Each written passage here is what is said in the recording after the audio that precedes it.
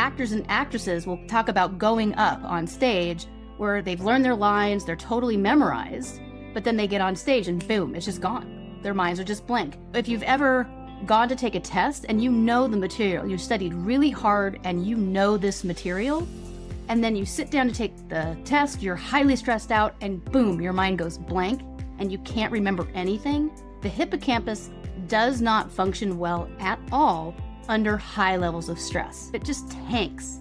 That is likely, at least in part, the hippocampus being flooded with cortisol and being unable to retrieve all of the information that you had studied so hard in order to learn the material for the test. But when you look at the amygdala, remember, its job is primarily to track and encode the negative. These are emotions like anxiety, things that you fear, things that stress you out, maybe even things that make you really angry.